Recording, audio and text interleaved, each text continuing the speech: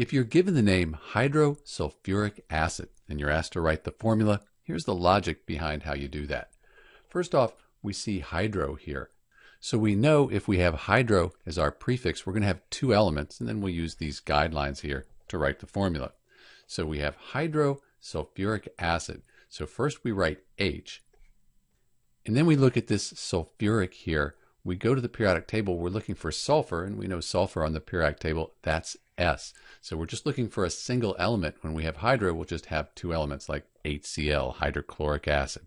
So we have our HS, but now we need to balance the charges. On the periodic table, S, sulfur, that has a 2- ionic charge. Hydrogen's in group 1, that'll have a 1+. So you see that we need two of these hydrogen atoms to balance these charges out.